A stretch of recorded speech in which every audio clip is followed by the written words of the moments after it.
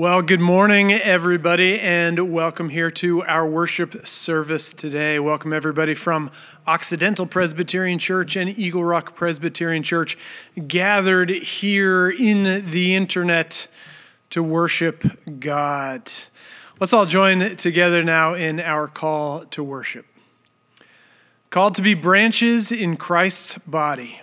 We yearn to be connected to the vine. Called to be mustard bushes offering shade to God's creatures. We search for places to plant the seeds of faith. Called to be growing with God in the midst of this world's painful questions. We seek God's nurturing presence. Let's come together and worship.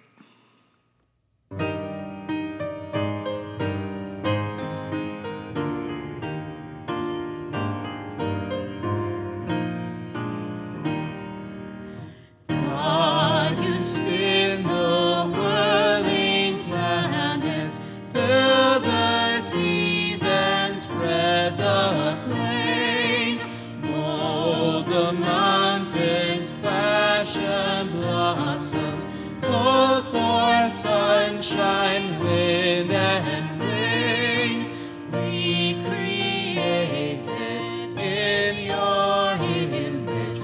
What a true reflection be of your justice, grace, and mercy, and the truth that makes us free.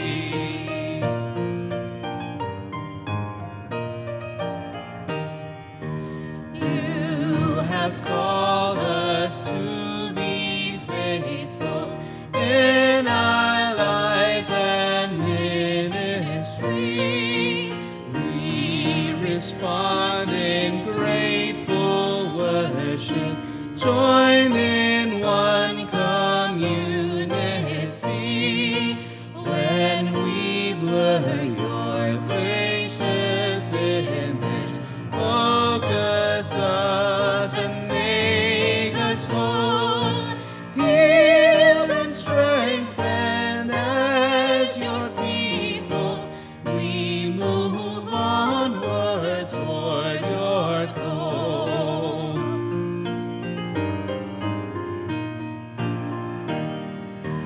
God, your word is still creating, calling us to life made new. Now reveal to us fresh vistas where there's work to dare and do. Keep us clear of all distortion.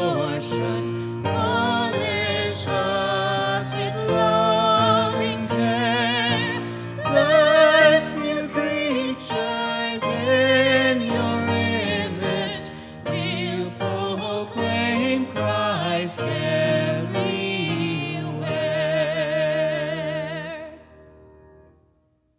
Brothers and sisters in Christ, part of acting faithfully in our relationship with God is to go to God and to confess our sins, to let go of our sins, to let go of the power of those that those sins have in our lives.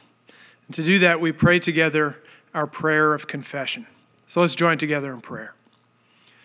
Lord God, we confess that we do not always understand your ways. We get discouraged when life takes unexpected turns and our carefully laid plans and dreams come to nothing. We confess that we are quick to give up when things get difficult and quick to question your presence and your power. Forgive us. Grant us patience to wait for your good timing. Open our eyes to recognize your leading in our lives, to listen for your gentle whisper when we least expect it. And then give us courage to step out in faith and obedience, trusting in your leading even when we cannot yet see the outcome. Let's continue in a moment of silent confession.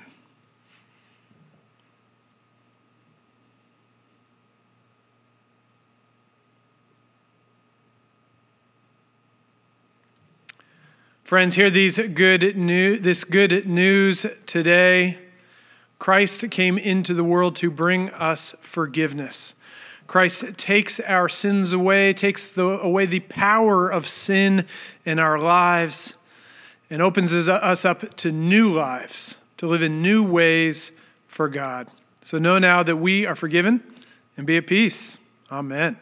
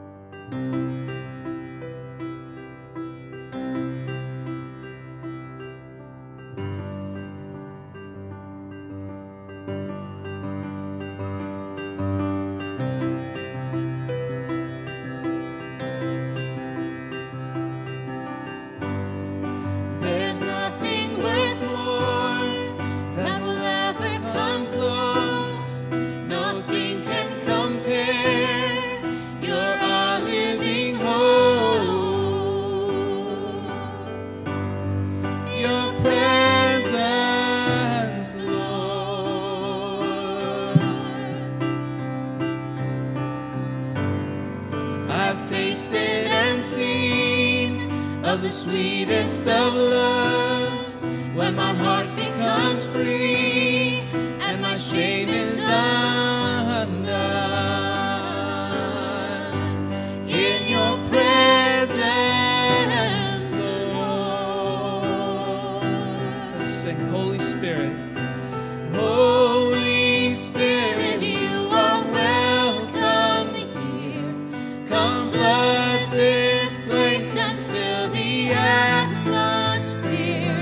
Your glory, God, is what our hearts long for, to be overcome by your presence, Lord.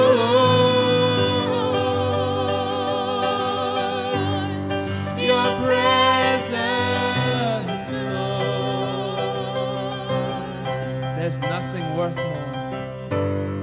There's nothing worth more that will ever come close. Nothing can compare. You're our living hope. Your presence, Lord.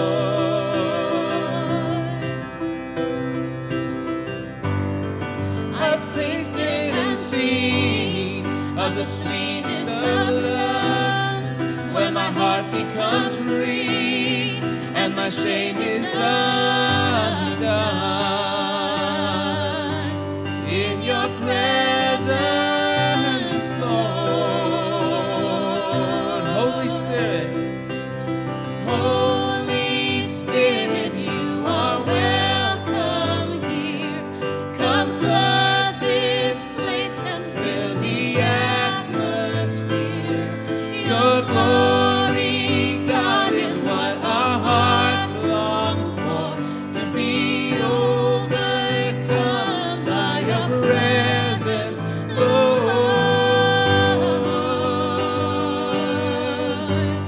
Your presence, Lord.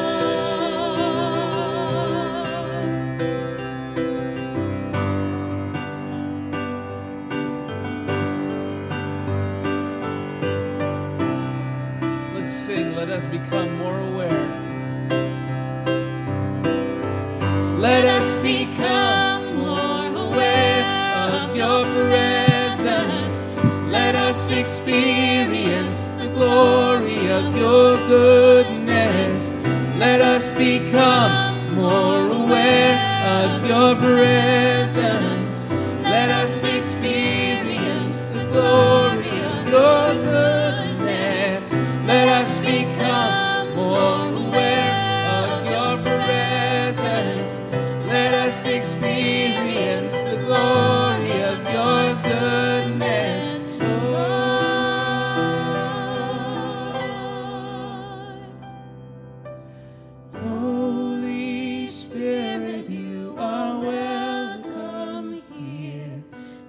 flood this place and fill the atmosphere. Your glory, God, is what our hearts long for, to be overcome by your presence, Lord.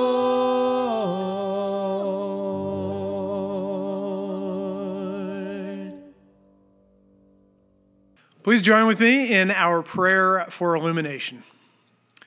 Loving God, fountain of every blessing, open us to your life-giving word and fill us with your Holy Spirit so that living water may flow through our hearts, a spring of hope for a thirsty world. Through Jesus Christ our Lord, amen. Our scripture for today comes from Matthew chapter 13, verses 54 through 56. Let's listen for the word of God. Jesus came to his hometown and began to teach the people in their synagogue, so that they were astounded and said, "Where did this man get this wisdom and these deeds of power? Is not this the carpenter's son? Is not his mother called Mary? And are not his brothers James and Joseph and Simon and Judas? And are not all his sisters with us? Where then did this man get all this?" And they took offense at him. But Jesus said to them, "Prophets are not without honor except in their own country and in their own house." And he did not do many deeds of power there because of their unbelief. The word of the Lord. Thanks be to God.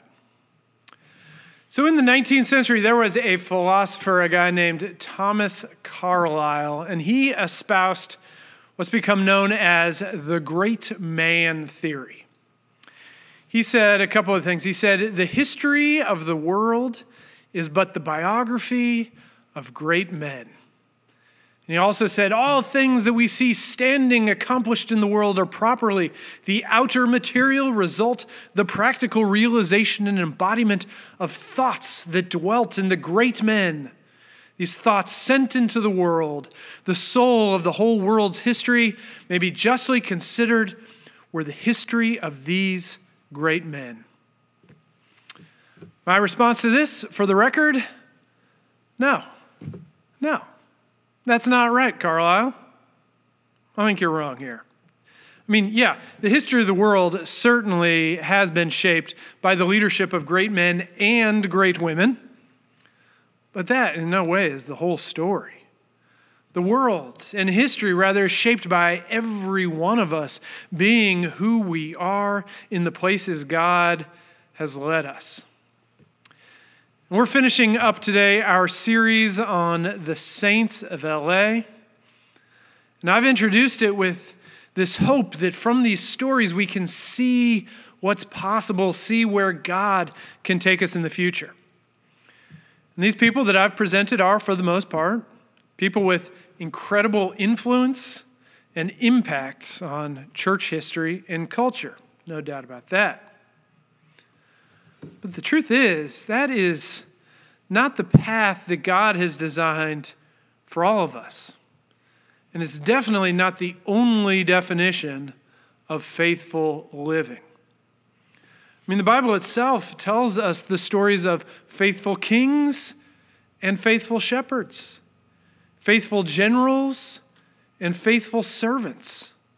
And what God praises in all these stories is not power and influence, but rather faithfulness. These people working for God's kingdom and showing us what's possible through faithfulness. Now, in our tradition as Protestants and as Presbyterians, we define saint not just as someone who has dramatically altered the course of history or has led some unbelievable and amazing life, but rather a saint is anyone who acts faithfully, who acts for Christ in the situations and context where they are. So all of the faithful are saints, whether you get a building named after you or not. Because no one great person can build the kingdom of God. It's the calling of all of us. And so today, to conclude our look at the saints of LA, we're going to look at the life of Art Doyle. Here's a picture of him right there. That is a funny picture. I love that picture. Art Doyle, if you've never heard that name before, he was a member of Occidental Presbyterian Church and a beloved member of the wider Eagle Rock community. Art was born in 1962 in the LA neighborhood known by many as Frogtown. Art had a rough upbringing. Before he was even a teenager, he had become addicted to drugs. That had a tremendous impact on his life. And it wasn't until much later in life that he got clean, by his own accounts, by simply going cold turkey.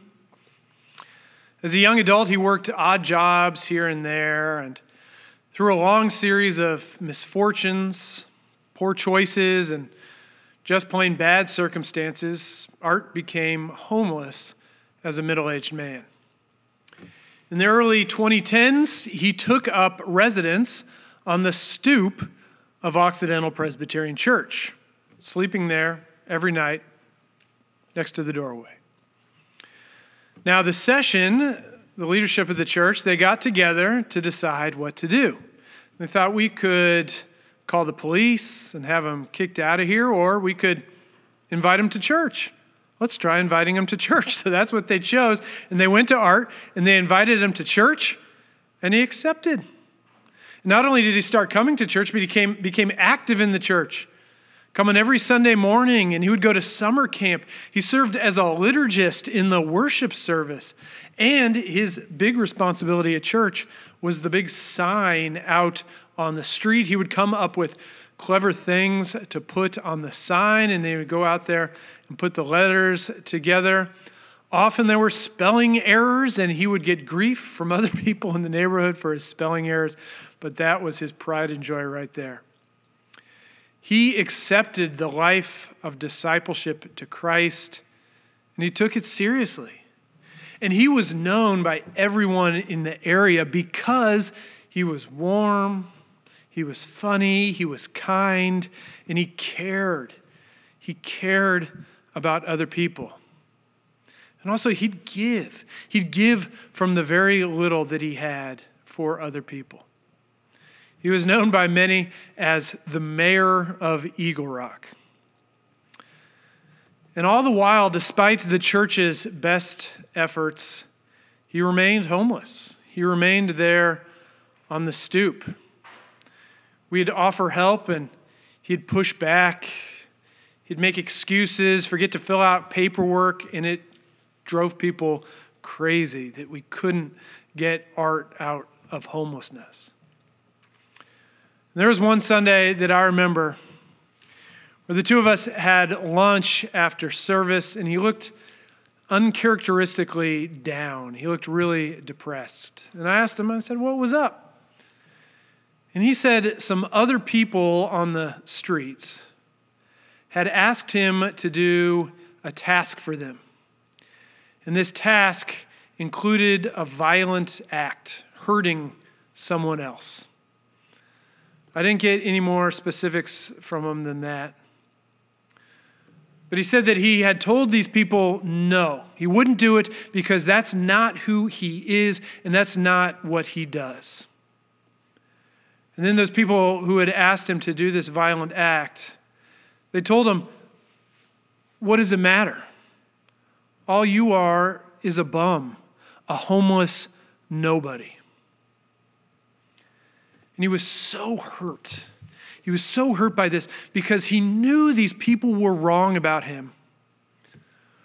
But part of him felt that they were right. And he was so upset because he knew that he was a beloved child of God, but that so many people refused to see anything other than a bum. Well, he didn't do that violent act. And he worked hard to avoid those people. And after 7 years or so of living on the stoop, the church was finally able to help Art get into Section 8 housing. And he moved. He moved far away, actually, and we didn't really see him much anymore. We'd hear from him occasionally. while he sounded like he was doing okay, he also sounded like he was pretty lonely. Then in 2019, he had a fall at home, and he hit his head really badly. He went to the hospital and then to long-term care. And then his body, after just years and years and years of rough living, his body finally gave out. We held Art's memorial service at Occidental Presbyterian, and it was standing room only. We had to bring in tons of extra chairs. People were huddled up in the hallway. All these people from the community, people we knew, people we didn't know, they all wanted to come and celebrate his life because he was a kind man, a troubled man, but one who cared and one who radiated the love of Christ. He was a saint here in LA. Now, in our passage from Matthew, Jesus, he's preaching in his hometown, the place where he grew up, and people don't know what to make of it. He teaches with power and authority, and they respond, where did this man get this wisdom and these deeds of power? Is this not the carpenter's son? Is not his mother called Mary, and are not his brothers, James and Joseph and Simon and Judas? We know that family. And are not all his sisters with us? Where then did this man get all this? And it says in verse 57, and they took offense at him. These people, they see Jesus and they see how well he teaches and how he's able to do great things. And their response is, but isn't this just the carpenter's son? Or in a way they're saying, the definition that we have for a great teacher and leader, he doesn't fit this. Jesus, that's not you. You don't fit what we know as a great person. You're just the carpenter's son. Now here's the really interesting part. Verse 58, it says, and Jesus did not do many deeds of power there because of their unbelief. Wow. Okay, but how do we read that? How do we read verse 58 there? A couple of ways to read it. Well, we could read it as punitive in this sense that Jesus is saying, you don't believe? Well then, I'm not going to do any acts of power here. But I would say that doesn't mesh with the character of who Jesus is, who willingly gives of himself even to the undeserving.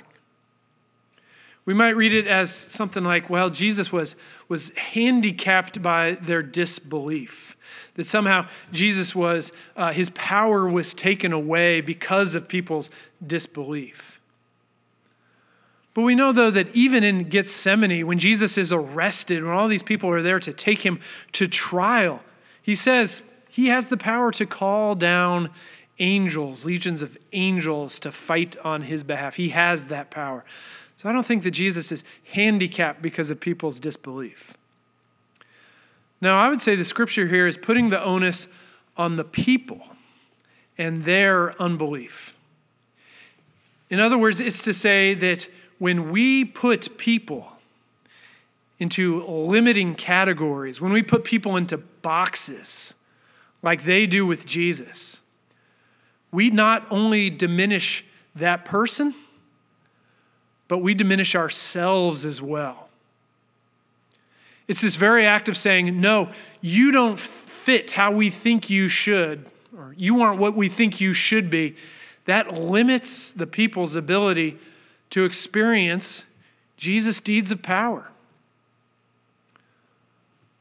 Put simply, when we diminish people by giving them labels, putting them in boxes, putting them in inferior categories, we are diminishing the power of God in our own lives. This is a picture of Art Doyle, and in it he's standing with his fellow church members. And he looks happy. I would say he even looks proud, a feeling that I would bet is not often felt by people dealing with homelessness. I would say here that he knows and has assurance that he is a child of God. And so are we all. And that is the only label that counts, that we are children of God, beloved of Jesus Christ.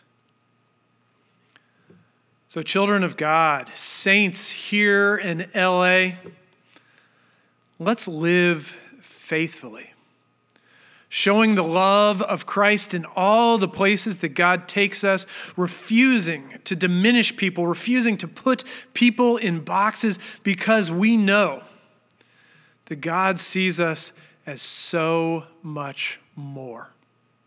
Amen.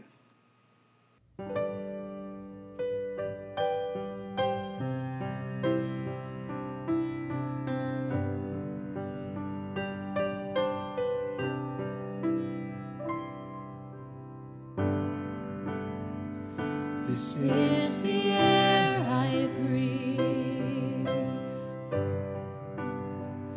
This is the air I breathe. Your holy presence living in me.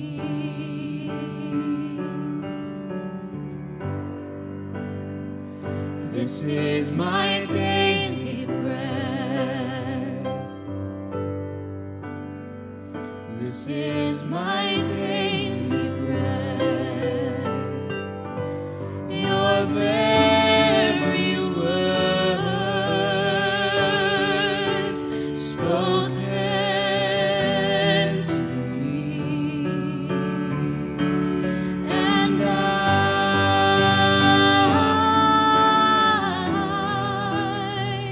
I'm desperate for you.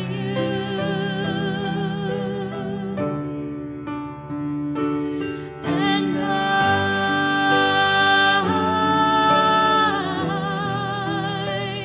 I'm lost without you.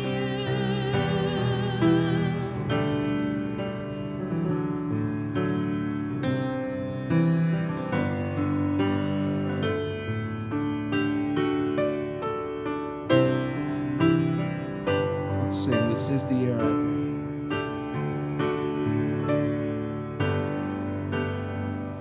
This is the air I breathe. This is the air I breathe. Your holy presence living in me.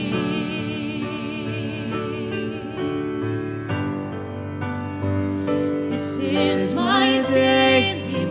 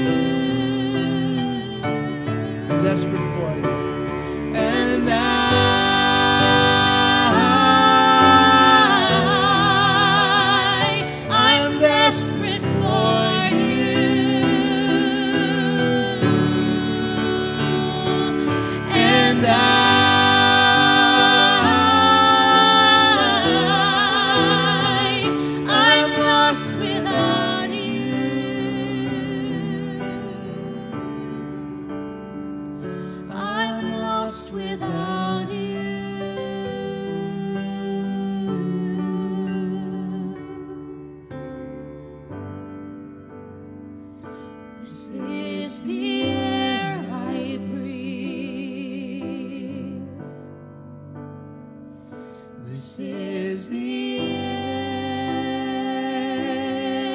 I breathe.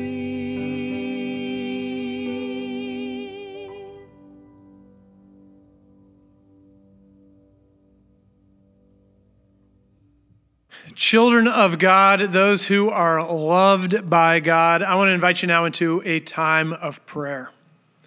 I know we were all dealing with a lot of stress, a lot of changes, a lot of uncertainty, and it wears on us. It drags us down. It is hard to feel motivated or inspired right now. But we can take this time to go to God, to lift our hearts up to God, to seek out God's power. So let's join together. I want you to join with me in prayer. Let's pray. God, you have called us to be a people of prayer, to continue the ministry of intercession handed on to us by Jesus Christ himself. And so we come before you with confidence, bringing our prayers for this world and these people whom you love. In your mercy, hear and answer. We pray for those who, like Jesus' disciples, find themselves surrounded by high winds and stormy seas, those who feel overwhelmed by events and circumstances, the loss of a job, the death of a loved one, serious illness, chronic pain, depression, or divorce, and they don't know where to turn. Lord, in your mercy, hear our prayer. We pray for those who are experiencing a crisis of faith, who long to wholeheartedly trust in God, but are held back by questions and doubts. Lord, in your mercy, hear our prayer. We pray for those who have fallen into despair, who have begun to doubt God's presence and power, or question God's call in their lives. Lord, in your mercy, hear our prayer. We pray for those who have had their hopes and dreams crushed, those whose lives has suddenly taken a different turn, and who now wonder what lies ahead for them. Lord, in your mercy, hear our prayer. Loving God, it is not your will that any should suffer.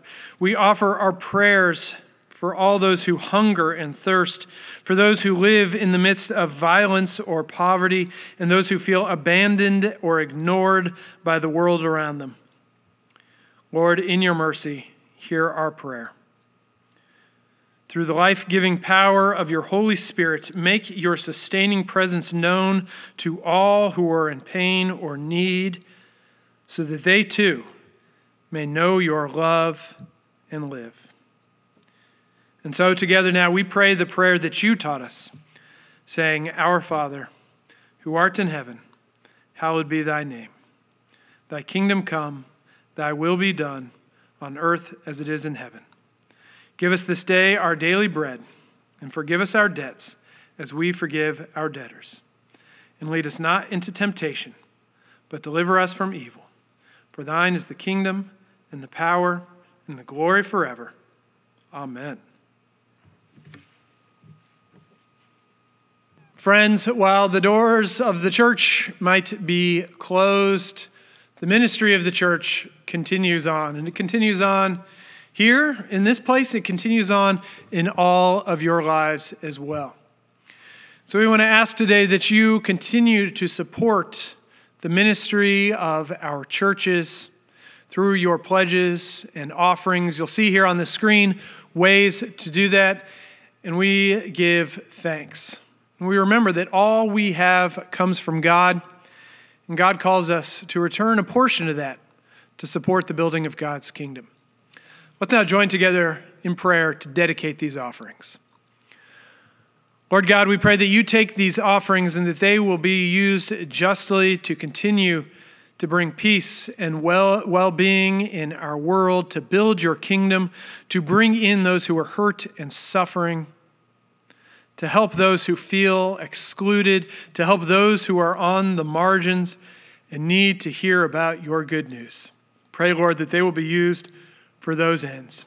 And we pray all this in the name of Jesus Christ, your Son. Amen.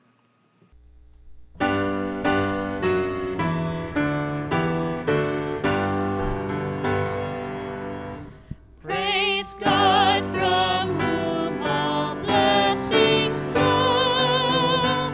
Praise Him, all creatures here below. Praise Him above, ye heavenly host.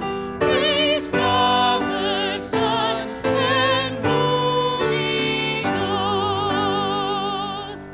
Amen.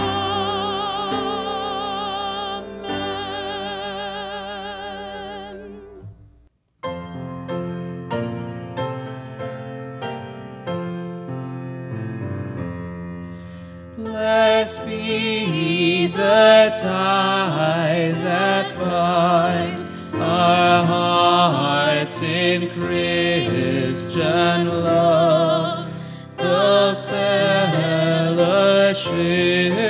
of kindred minds is like to that above. Before our Father's throne, we pour our ardent prayers, our fears, our hopes, our aims, our one, our comforts and our cares. We share our mutual woes, our mutual burdens bear, and often for each other flows the sympathizing tear. From sorrow, toil, and pain, and sin we shall be free, and perfect love and friendship reign through all eternity.